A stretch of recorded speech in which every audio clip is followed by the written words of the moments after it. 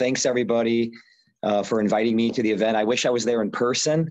It looks like there's a beautiful skyline in the background with a lot of blue in it, and unlike where I am right now. But hey, thanks a lot. Obviously, Rob Nowakowski, a Qualcomm employee. Happy to be working with that awesome company for 24 years. And as you know, I'm a reservist. Been in the Navy for almost 30 years, back in 1992. So I just want to take a couple minutes. I know you guys are probably having lunch right now, and just go over a couple talking points. One is I just want to thank everybody for what you do as far as ESGR goes. I've been, again, working at Qualcomm for a while, but I've had the opportunity to work with a lot of the volunteers and a couple of the paid employees there. And I just want to call out a couple of names to say thank you for what you do. You're very important for the Department of Defense and really our nation, to make sure that our employers and our reserve and guards are really at the hip to working together along this path. So I want to call a couple of Jim Combs, and I wish I was there to say hi. And Phil, congratulations on your new position. I wish I was there to say hi. Harold Elkin, I think we need to hook up here. Yeah, do a couple greens. Maybe go to Pendleton again. But I just want to thank Harold for all the work you've done with Qualcomm. You're a definite advocate, and miss seeing you. I look forward to seeing you the next couple of weeks when I'm back in San Diego. And Joe Biscacci, you're amazing, and I know you do a lot of work, in the organization for many, many years. I just want to say thanks. I really appreciate all your support as well. And Patrick, I can't see who's in the audience, but I know Patrick may or may not be there. I think he's over in Arizona. But hold on. So I'm actually at the Reserve Center. Hold, there's an announcement going on. Give me a sec. Real world stuff. There you go. Real world stuff. Reservists going to work. And then Patrick Morrissey, I know you do a lot of work comms and public affairs, so thank you for what you do as well. And I don't have time to thank everybody, but thank you for what you do for this great organization. And again, I wish I could be there in person. The second thing, I just wanted to thank all the awards and congratulate all the awardees, the other companies that are there. We all rely on one another to help our reserves and guards, and we all benefit from ESGR. And so I just wanted to say thanks to all the awards. I wish I was there to thank your hand and hand out a couple challenge coins, but congratulations on everything you're doing, and really appreciate your support of the Guard and Reserve and the relationships that you have with ESGR, a phenomenal organization that we all rely on. And also I wanted to thank a couple of my employee mates or colleagues or fellow veterans there. I know Mike Sapos is there, and so Mike, I get a little choked up, actually. I really, really, really look up to Mike. He's been the president for the Qualcomm Veterans team for many, many years, and he does such a great job. So I hope you guys get a chance to meet him.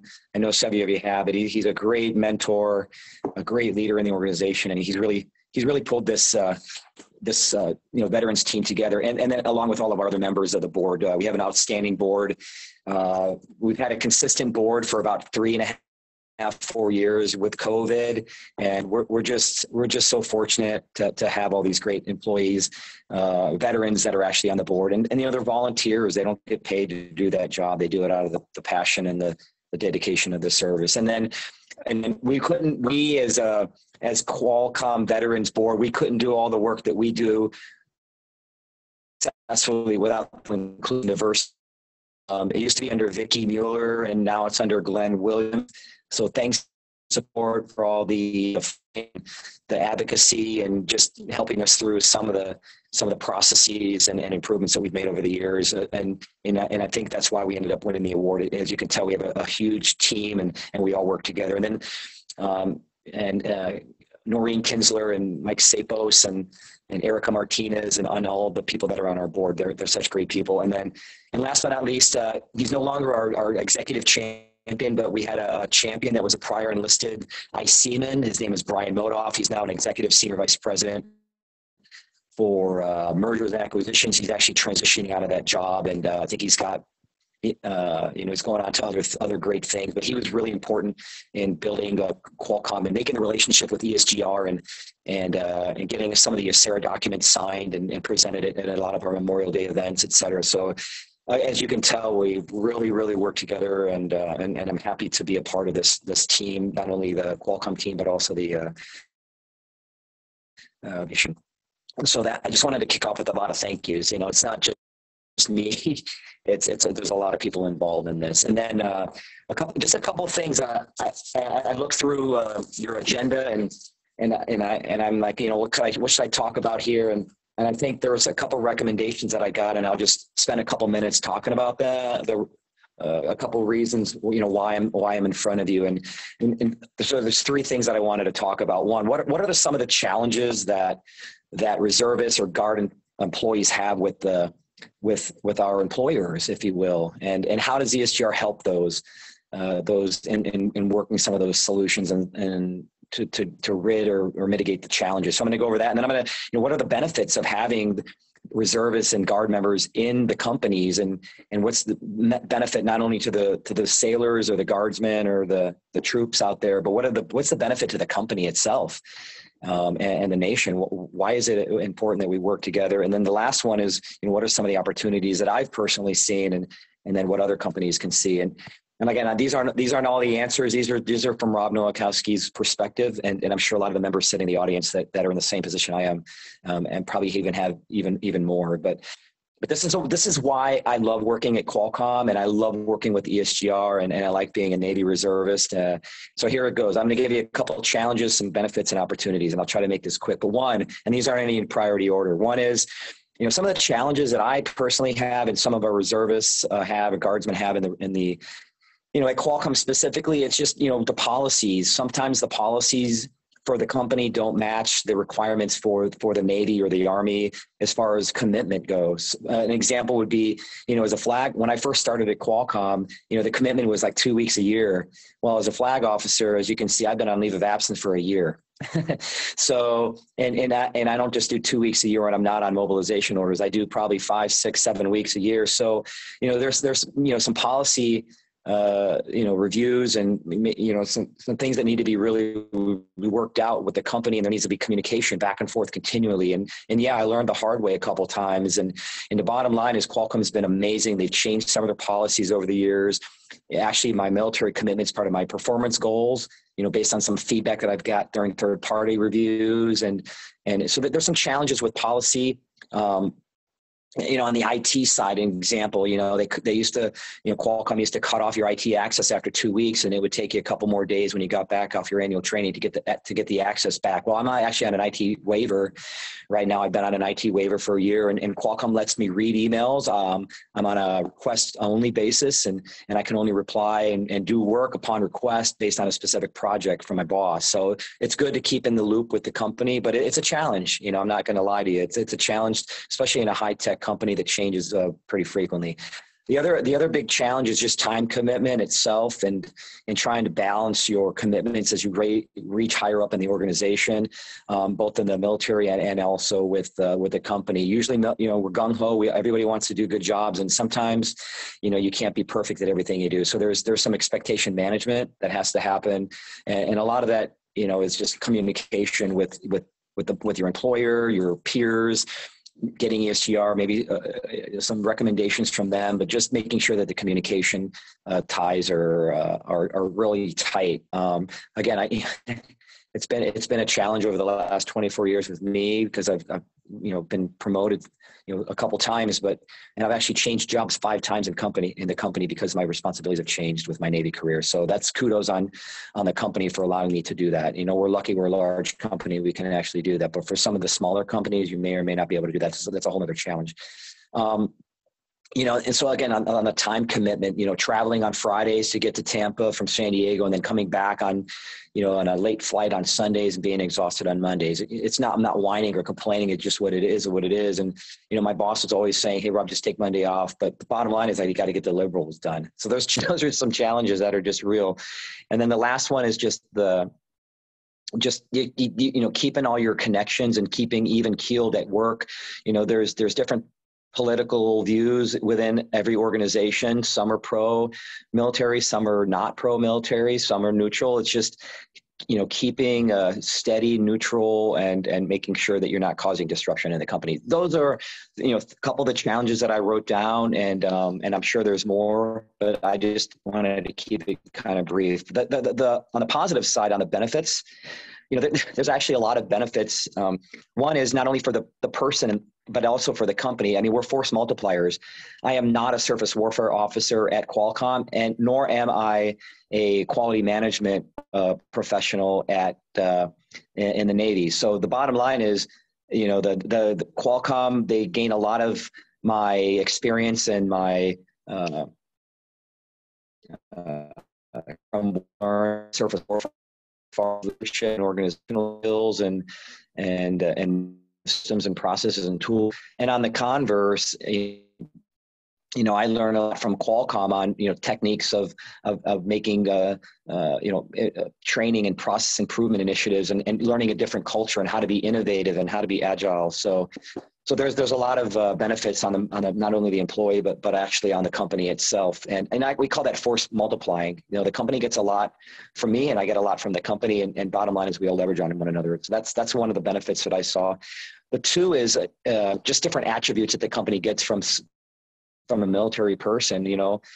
Most of us are, I would think, pretty structured and disciplined, and we like to show up on time and we follow orders, and but there's a challenge to that. Sometimes there's maybe a lack of innovation on people that just follow orders too much and questioning. But I would say to me, it's an overall benefit. We add a lot of value to the company from our organizational leadership skills and, timeliness and discipline and stuff like that.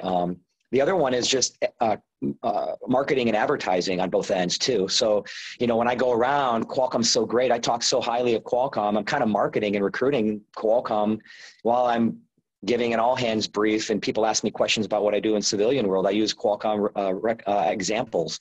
So I'm literally almost like free marketing, advertising for Qualcomm. So that's a huge benefit. And then on the opposite side, getting Qualcomm people in the company, I have a huge network of people that could potentially have skill sets that are around the world that I meet with from the Navy or other Army or Coast Guard or Space Force or Marines. They could be a potential candidate at Qualcomm.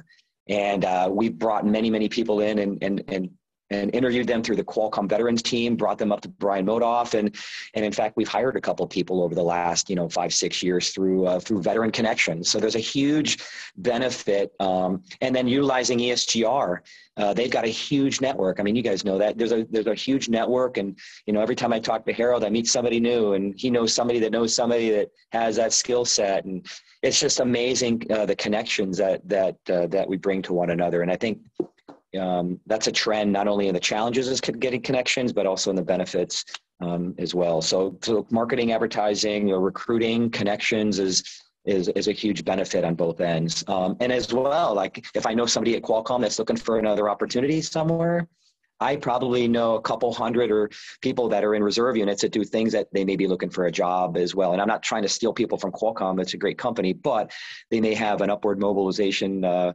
a job progression opportunity, and I might know something that they want to get into, within another country or state, and a huge benefit as well. And then on the last one on opportunities, and I think I'll probably run out of time, is a couple of the opportunities are, hey, I've been working at Qualcomm for a long time, and I've leveraged a lot of things that ESGR has given me, and it's made my relationship with my boss better. For instance, the summer NERI events, and ESGR is there and driven by Res4, but ESGR is a big part of that. But just the opportunity to recognize my employer, kind of get choked up about it, but you really utilize the tools that ESGR has to recognize not only my employer, but other people throughout the company, and for the great job that they do supporting us. And also not only the employer, but the spouses, get recognition as well. So I think that's a huge opportunity, and that's a huge benefit of ESGR, is just giving us the opportunity as reservists to really highlight how important it is for our employer to support us, because it's a two-way street. We couldn't do it without them. Some of these businesses wouldn't be in operation without the military as well. That's what their business is to support the military. So it's a two-way street, the way I look at it. So thank you, ESGR, for that, for providing the opportunity for us to recognize our employer and making them feel valued in the supply chain or in the national security, because some of them want to actually join, but they were never able to join, and being recognized from the military, become part military, the way I look at it. And then, another huge opportunity is just the diversity and inclusion, and just having a lot of veterans in the organization. It's great. There's a wide variety of people and skill sets in the military. Every race, color, it's just amazing what the military will bring to an organization, and includes in our innovation and our inclusion and diversity aspects. And I know that's something that's really important for Qualcomm, and I know I'm sure it's really important for the other companies that receive the awards as well. But just getting the talent and the skill set, and the different perspectives of people, and every organization has a different culture, whether it be the military, Army, Navy. Even within the culture, we have subcultures, and we have that at Qualcomm too. So just having that different perspective drives innovation, and that's what Qualcomm's all about. Is the culture of excellence, or culture of innovation, is what we do. So that's a huge opportunity, is you're just increasing the amount of diversity, inclusion, and just the veteran and veteran supporters that we have in the company. And then last but not least, from a time perspective, is just, again, back on the opportunities, always the talent management, and getting not only reserves or active duty, Guard and Reserve, into Qualcomm. I mean, what a great opportunity ESGR provides us for setting up different events where we can meet different people, and helping us connect with another organization, or even be in this event right now. I mean, if I were there, I'd be connecting with people from Cisco and East Bay Municipal, and you never know when we're going to leverage and need one another in some form or another, whether it be just daily operations, or hey, maybe when war happens and we need to partner and come up with some interesting solutions to win. So, but anyway, just getting good talent in is a huge opportunity, and I think the military brings that. I've also had many discussions with Harold about, he hooked me up with many points of contact across, the Navy and the Air Force and the Marines, and, going down and hooking me up with the Marine Corps recruiting district when I was the Navy recruiter, or bringing me up to Camp Pendleton and talking to, the general or some of the colonels up there to see how we can leverage on some of their processes that can maybe help the Navy. I mean, huge connections, and I can go on. And with that, those are my notes I had. I had a couple pages of notes. I didn't want to read anything specifically, but I wanted to get you my thoughts on how we, myself, Qualcomm, ESGR, the nation, are all working together to get the job done at the end of the day. So thank you, and I think that's all I got, unless anyone has any questions for me. But thank you, and I hope lunch is good. Thanks for inviting me.